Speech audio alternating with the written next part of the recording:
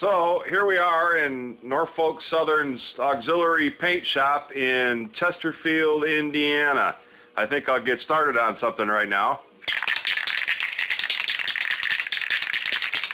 Got to get this stuff shook up good. You don't want this to come off. You certainly don't want a hell of a paint job on the locomotive. This happens to be Krylon black. We buy this stuff by the truckload here at Norfolk Southern. It really works out pretty well.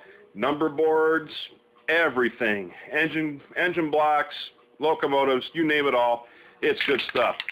Really like this new tip applicator here. It does great work. Really nice even application here. Good stuff, Maynard.